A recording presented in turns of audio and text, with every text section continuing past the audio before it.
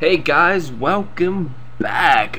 This is Bernardo from the BJ Tech News, and this is an episode. I think this is episode 132.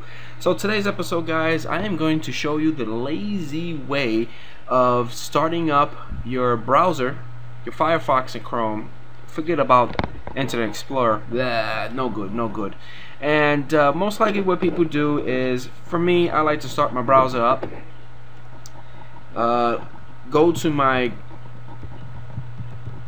websites that I visit all the time, hit tab, go to all the sites that I like going to. I log into my WordPress, I log into my YouTube. See all the typing that I had to do? I don't like that. Okay, so the key is automation is key. That's basically one of my other models.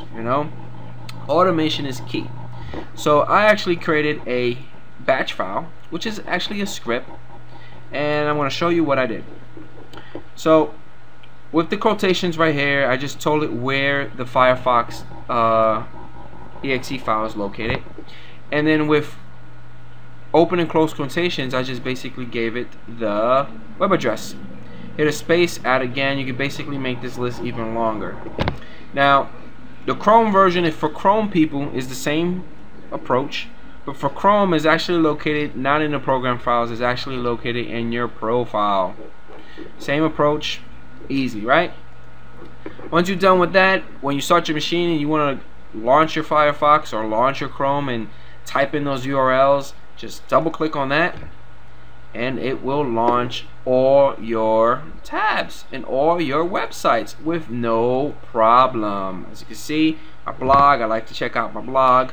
I like to log into my Gmail, my YouTube, check out my channel, my stats, make sure I can comment all the good stuff for you guys. I go to the Social Blade, which is the network that I'm part of.